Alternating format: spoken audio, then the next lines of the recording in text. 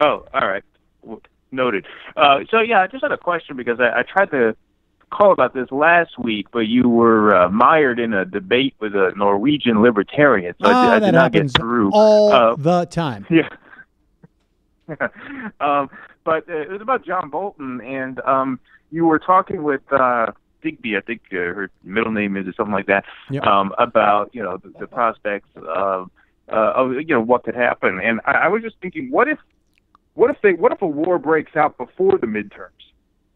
Like what? I mean, that seems like the I'll tell you time to something. do it. If there was going to be a wag the dog, I think September and October of this year are scare the hell out of me.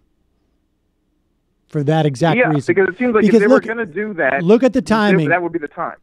Bolton has said he is in favor of a sit down with North Korea so that you can prove that the talks don't work.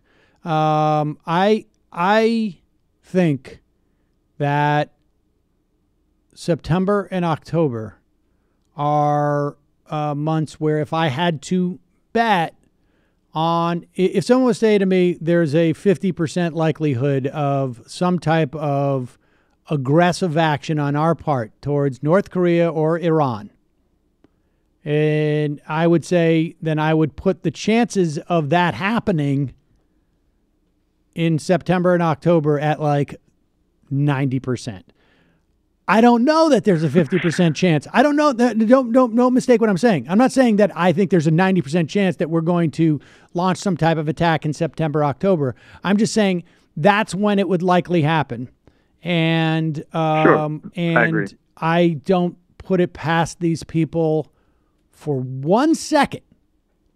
1 second at all. And I think my guess is I think that the chances of there being an attack, that we are launching an attack this year, probably I would put at like, I don't know, 25 to 35%. And I'm just pulling that out of my ass. It could be higher. All right, well, if that happens, how do you think that would affect the midterms? I mean, the media doesn't seem equipped to get it right at all. Even when he bombed Syria last year, they went along. I mean, yes, this resistance, quote unquote, doesn't seem ready to spring into action if something like that happens. I think it'll be a function of what the premise is. It could be something that backfires on Trump. I don't know. I mean, it could be like, look, there seems to be, at least within the establishment media, a fairly good sense that attacking North Korea would be a horrible, horrible mistake.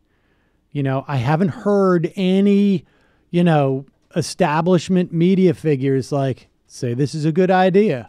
And, but I don't know. I don't know. I'm worried about it. I mean, that, I think when we the expressed bombing that on Friday. starts, the I'm forgetting the word, but the nationalism, bellicosity, the nationalism kicks in. Thank you. So I mean, but it doesn't seem even with Iran, even there seems there's to be no predicate. Yeah, there's no predicate. I mean, there's nothing. There's no predicate laid. Well, they're trying to draw a parallel with this Syria thing that happened in 2007 in Israel. That's the thing you're going to see, because that operation was successful and it didn't lead to a wider war. So watch for that talking point. Yes, and the Syrian thing, there was already a fairly big constituency in this country that said we should get involved in Syria. Like that had been an ongoing debate for years. Saying that strike in 2007, which wasn't publicly known. No, but I'm talking about in terms of like what is in, in terms of the media, I don't know who they call to be like, yeah, we just have to trust the Trump administration to do the right thing with the bombing North Korea. Like, I don't know who they call for that. I did know who they would call for that when it came to Syria, but